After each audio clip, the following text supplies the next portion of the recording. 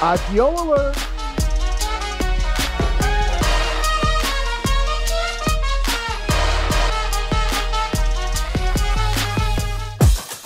Bumble, Coinbase, Instacart, and Honest Company are all revving up to hit the public markets.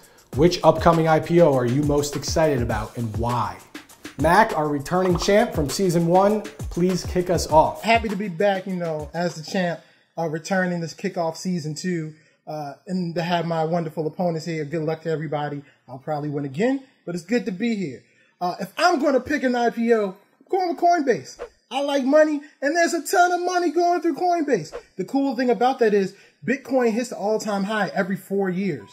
We got another 8 years before this thing's about to tap out. You see where it's hitting? It might be at 100K by the end of the year. I'm going with Coinbase, man. Coinbase, Bitcoin down 3,000 at March. Now it's up to almost 40,000. Maybe we hit 100,000.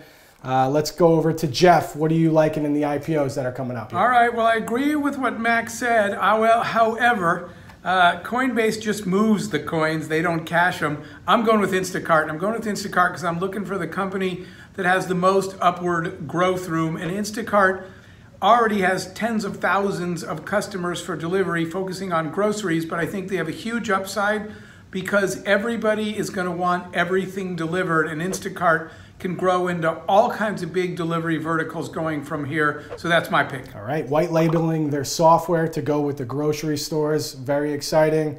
Brittany, do you have what's your IPO? Yeah, I'm going in another direction. So I'm a new mom. I have a 6-month-old baby, and I personally need Honest Co. to go public so that I can actually buy shares instead of just losing money on spending money on diapers every month.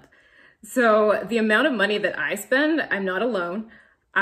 Essentially, they are taking market share from some of the larger P&G, Pampers, etc., the CPG companies that, the legacy brands that we all know, they're all being overtaken by emerging brands. And Honest is coming out with essentially a sustainable product that's affordable and a celebrity brand. All the mom communities I'm in, that's the #1 product that everyone's turning to and chipping away at the legacy players. One other fact, just the sheer size of the market, Pampers alone is a $10 billion market, and that's just diapers.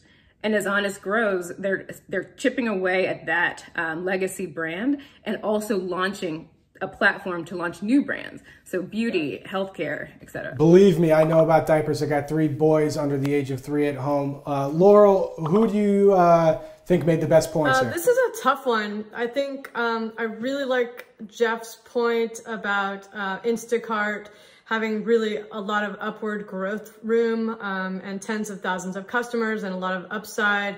However, I love that Brittany is a user of Honest Co. and really deeply understands the market need and what the product is, and she's willing to bank on it, so I'm willing to bank on her. Okay, Brittany gets the co-judge point.